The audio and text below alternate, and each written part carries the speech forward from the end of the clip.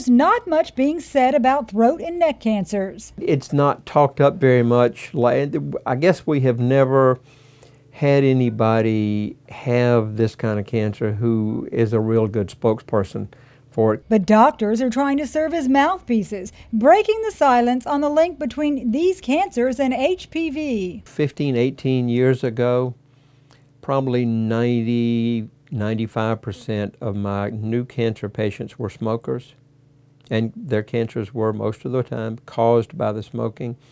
But now about 45% are non-smokers, and the majority of those are caused by HPV. The number of HPV-related head and neck cancers is on the rise.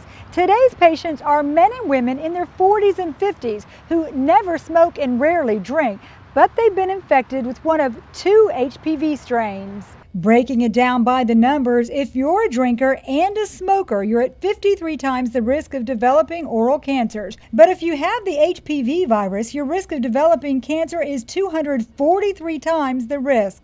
The only positive is that in most cases, the tumors are curable. These are largely cancers of the tonsil or the base of the tongue, way back in the back of the throat. The treatment is primarily radiation and chemotherapy. It depends on what stage we catch it. Some of the smaller cancers in the base of the tongue and tonsil we'll treat with radiation alone, particularly if it's HPV related. All this adds up to bringing awareness to a quietly but quickly growing disease. For Lee Memorial Health System, I'm Amy Osher.